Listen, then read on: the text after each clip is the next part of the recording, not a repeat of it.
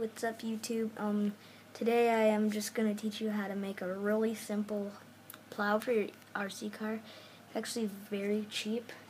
All you need is some scissors, maybe even a pocket knife, maybe like a pocket knife, maybe like this, you know.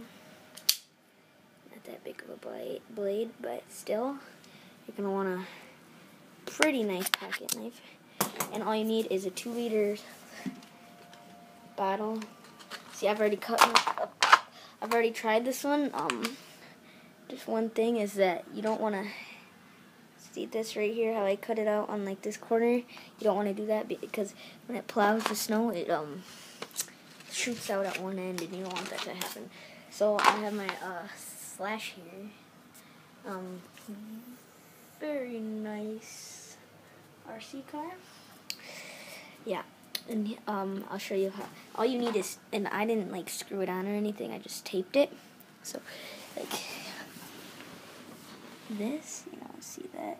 Not that bad, and it actually works really good. Another way is to maybe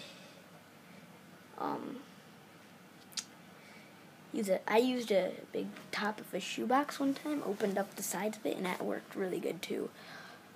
So I'll show you how it works maybe tomorrow or something. And thank you, Rambo Fuggers here. Bye.